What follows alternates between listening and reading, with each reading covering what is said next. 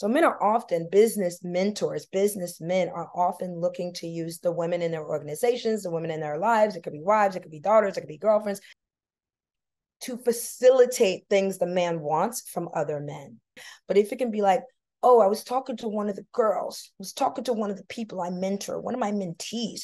She reminded me that you've got a fleet of planes and I need to get to LA tonight. Bro, we're besties. Think you can hook that up?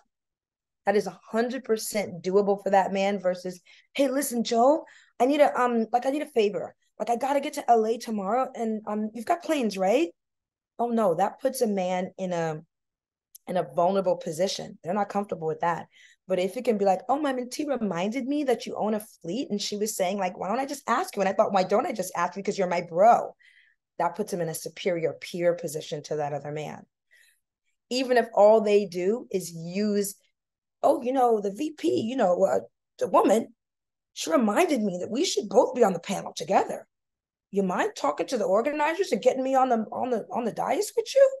They're phenomenally comfortable with that rather than saying, hey, I'm a subject matter expert about that. I'd like to be on the panel too.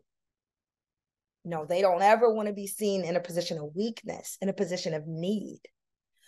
So they use us for that. And it's incredibly insidious. That is the word. It's incredibly insidious.